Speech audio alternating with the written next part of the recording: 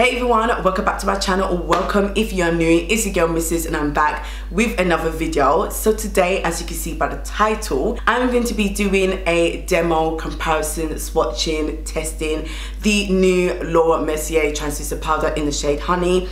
I'm actually quite surprised that I was just not planning on filming this video because it took me quite some time to decide to get it. But now I've got it in my collection, I thought why not to do a demo, comparison and all that goodness. So if you're new to the channel and you love makeup content, make sure you do subscribe. I would really appreciate if you subscribe to my channel, put your post notifications on to all. I post twice a week. Follow me on Insta, is missy.sydz, and without further ado, let's get right into the video. So I've got my babies right here, and honestly speaking, off the back, I love the Laura Mercier Translucent powders. I remember they first came up with the translucent, fell in love with it, and then it came up with a shade medium deep, and I was so desperate to get the shade, I went as far to order from Sephora's website, paid the delivery charges, hurt my soul and my pocket to pay the custom fees, and I've loved it ever since. But before jumping in, I'm gonna give you guys the specs because you guys know I love a little bit of spec. So if you are based in the UK, I believe you can get it from Look Fantastic or Cult Beauty. This retails for £32. £32 for 29 grams worth of product.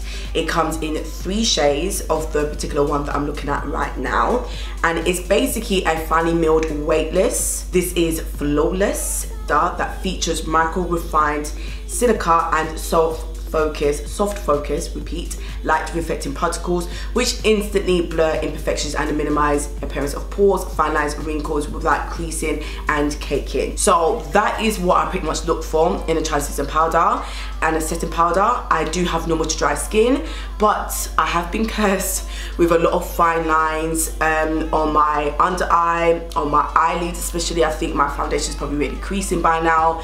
So when it comes to this powder, it performs beautifully. I love the formula. I just think it's just one of the best I have in my collection, a luxury flawless translucent powder. In terms of the shade medium deep, the swatch of the back of my hand there in the shade medium deep. A lot of people that are around my skin complexion or my skin complexion feel like the shade is a little bit too dark to set the under eye. But call me crazy, but I actually feel like this works for me to set my under eye, which I'm gonna show you a snippet now. But I think medium suits my skin complexion quite well to set my under eye concealer. I used the e.l.f. 16-hour Camo Concealer in the shade Deep Honey, I believe. Oh no, sorry, Deep Chestnut, and I applied it in the normal areas where I apply my concealer to highlight, and then I went in the shade medium deep from Laura Mercier. I always feel like this shade is actually quite manageable and workable for my skin tone, and especially if you are deeper and darker than my complexion, I think this will be more suitable for your skin tone to set your concealer. So yeah, overall, I actually don't, funny enough, use this to set my all over my face, even though I know I can, but I don't know if it's just the shades or the undertones of concealers that I use, why it may complement this shade of the translucent powder. But I personally think it works, so you guys let me know what you think about that. But I think it does work for the under eye. But we move. This is the Laura Mercier Translucent Powder in the shade Honey. It's pretty much the same packaging. The only difference is that this one has a different font, you know, upgrade, new, improve. And that's the original Laura Mercier Translucent Powder. This is in the shade medium. This is actually Honey, and that's translucent. So I was really surprised how Honey doesn't look like Honey, if that makes sense. That Honey is not as warm yellow undertone that I expected. And just to compare the shade to other translucent powders which are more yellow based, I will give you guys a comparison. Okay, so these are my terrible swatches of translucent powder, and these are more of like my yellow base or yellow tone translucent powders. So that one here is the Laura Mercier Translucent Powder in the shade Honey.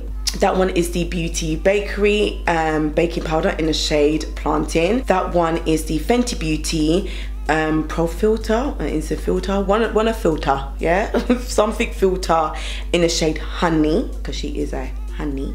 And that one is the Huda Beauty baking powder in the shade Kunafa. And that last one here is Colourpop in the shade Banana, funny enough. So I would say Colourpop and the Laura Mercier Translucent powder look very similar, which I've always said that the shade Banana in Colourpop's setting powder is quite on a lighter side of the spectrum for myself. But these shades are more my favourite because you got the yellow, but it's not too deep, but it's just got that warmth of the yellow, if that makes sense. So yeah, those are just a few swatches of translucent powders side by side. I'm probably going to use the Translucent Honey on this side and the original Translucent on that side. Pretty much my foundation is already on, as you can see. And the foundation I use is the NARS Natural Radiant foundation, which is one of my faves. It's really dirty, don't judge me, but one of my faves in the shade New Caledonia, and I cannot wait to test out the soft matte one, but it hasn't reached the UK yet, so you know, but that's what I've got as my foundation. And again, in terms of the concealer, I'm going to use the same concealer like I did before, which is the e.l.f. 16 Camo Concealer in shade Deep Chestnut. I'm not even gonna do anything else on my face. I'm too tired. I'm too tired, so I'm just going to apply it under my eye. Shall I do my, yeah, let me just do it.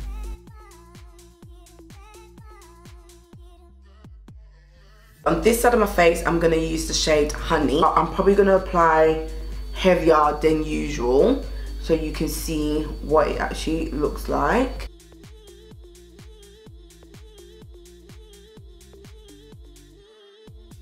Okay, so if you are a regular returning subscriber of mine, you guys know that this application is a lot, okay? Like, I go with the little amount, dab it at the back of my hand, press it in, brush it off. But I have gone a bit more heavier than usual because obviously I want you guys to see if you can spot the difference, basically. So even looking at my mirror, you would not really see a huge difference in terms of which one is what shade. So the undertone is obviously a little bit more warmer on this side because it does have more of a yellow hue, but in terms of the shade itself, it's very manipulative when you apply it on your skin and you press it in on top of your concealer, so you don't really see a huge major difference.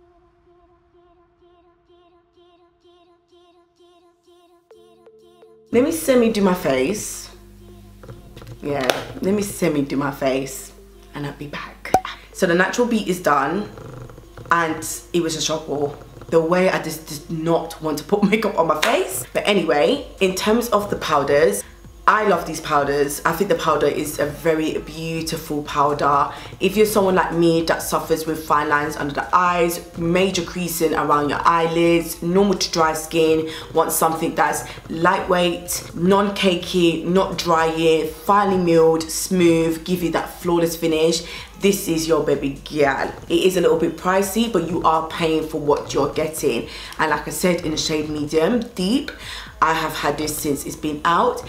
It probably is expired, but it has lasted me for so long and I just absolutely love the powders. In terms of the Translucent Honey, I was actually quite underwhelmed of the shade. Like, I thought Honey was gonna look like honey, but this is just a mixture of white and a little dash of yellow. That is it. I guess it's more universal in terms of different shades and undertones in the line of the spectrum of deep complexion or medium complexion. If you're more medium tan and you want a little bit of a yellow hue, it will really suit you and you probably enjoy it.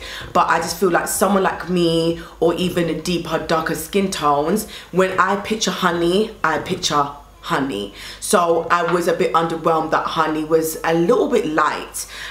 So me personally, if you're someone that hasn't tried this brand in general and you want to pick and you're my skin complexion or darker, I would just go for the Honey and not bother with the Translucent because there isn't actually a major difference. But if you are more lighter, Translucent would be perfect. If you are that deep espresso, that Melanin dripping deep espresso gal. I'm sorry, but medium deep is the one. Like, it works for me. So I don't know what's going on. I feel like I'm the only one that's like my skin tone and actually enjoys to set this as my under eye concealing setting powder. So that is pretty much my take on these powders, and hopefully this was very useful and helpful for anyone that's like me, makeup beginner, trying to figure out what shade to go for, and etc, etc, etc. I hope you guys enjoyed this video. If you did, make sure you give it a thumbs up, make sure you do subscribe on your way out, leave a comment down below, let me know what you think, and I hope to see you guys in my next video. Bye.